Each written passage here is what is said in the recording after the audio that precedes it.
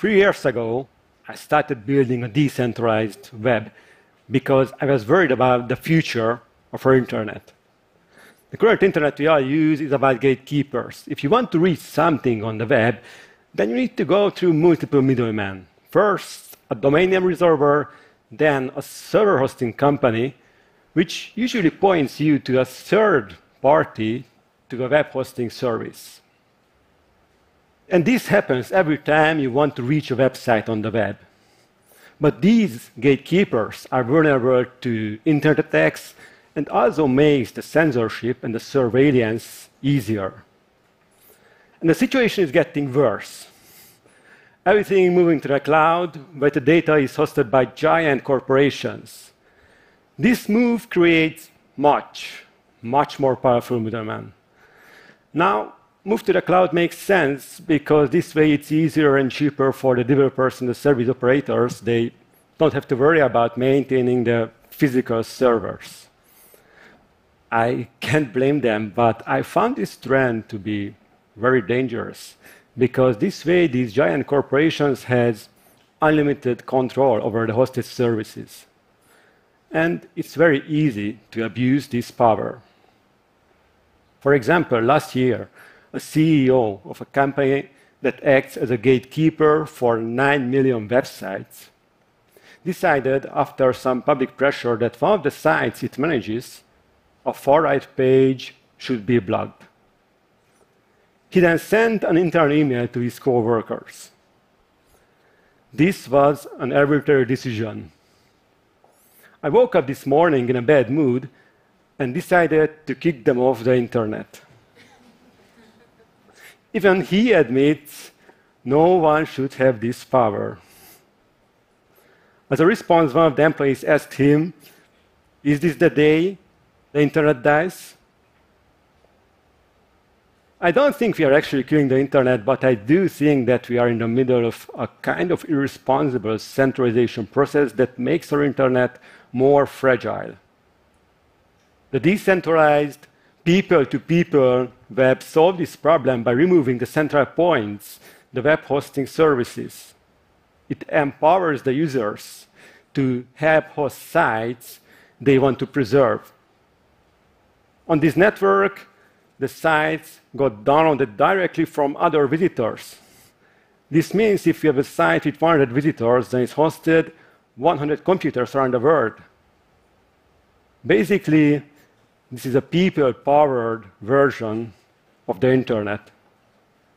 The security of the network is provided by public key cryptography. This makes sure that no one can modify the sites, but only the real owner. Think of it like instead of getting electricity from big power plants, you put solar panel on top of your house, and if your neighbor down the street needs some extra energy, then they can just download some from your house.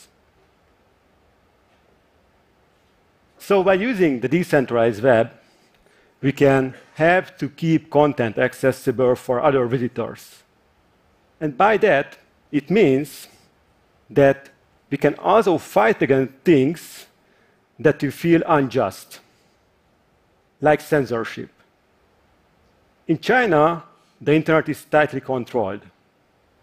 They can criticize the government, organize protests, and it's also forbidden to post candle emoticon to remember the victims of the Tiananmen Square massacre. In the decentralized web, it's not the government that decides what gets seen and what doesn't. It's the people, which makes the web more democratic. But at the same time, it's hard to use this network to distribute something that is clearly illegal everywhere in the world, as the users probably don't want to endanger themselves hosting these kind of problematic content. Another increasing threat to the internet freedom is overregulation. I have the impression that our delegates who vote on the internet regulation laws are not fully aware of their decisions.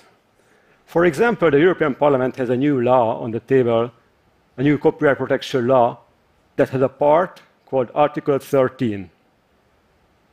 If it passes, it would require every big website to implement a filter that automatically blocks contents based on rules controlled by big corporations. The original idea is to protect copyrighted materials, but it would endanger many other things we do on the internet: blogging, criticizing, discussing, linking, and sharing. The Google and the YouTube already has similar systems, and they're receiving 100,000 takedown requests every hour. Of course, they can't process this amount of data by hand, so they're using machine learning to decide if it's really a copyright violation or not. But these filters do make mistakes. They're removing everything from documentation of human rights abuses, lectures about copyrights, and search result that points to criticism of this new Article 13. And besides of that, they are also removing many other things. And sometimes these filters not just removing the specific content, but it could also lead to loss of your linked accounts, your email address, your documents, your photos, or your unfinished book, which happened with the writer Dennis Cooper. It's not hard to see how a system like this could be abused by politicians and corporate competitors. This Article 13, the extension of these automated filters to the whole internet, got strong opposition from Wikipedia, GitHub, Mozilla, and many others, including the original founders of the internet and the World Wide Web, Vint Cerf and Tim Berners-Lee. But despite this strong opposition, on the last European Parliament vote, 2/3 of the representatives are supported this law. The final vote will be early 2019. The result is important, but whatever happens, I'm pretty sure it will be followed by many other similar proposals around the world. These kind of regulations would be very hard to enforce to a decentralized web, as there is no hosting companies. The websites are served by the visitors themselves. I started to build this network 3 years ago. Since then, I spent thousands, tens of thousands of hours on the development. Why? Why would anyone spend thousands of hours on something that anyone can freely copy, rename, or even sell? Well, in my case, one of the reasons was to do something meaningful. During my daily regular job as a web developer, I did not have the feeling that I'm working on something that had a chance to be bigger than me.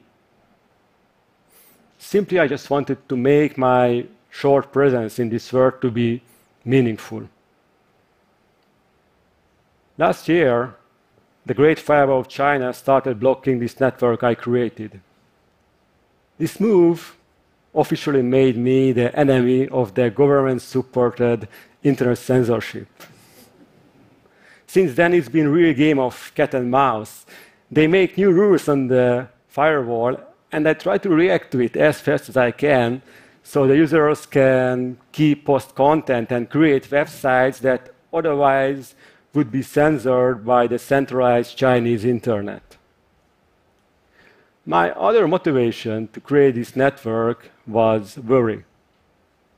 I feel that the future of our internet is out of our control. The increasing centralization and the proposed laws are threatening our freedom of speech, and by that, our democracy.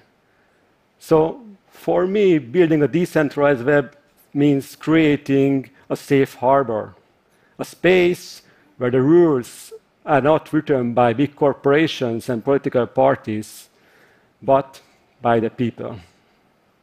Thank you.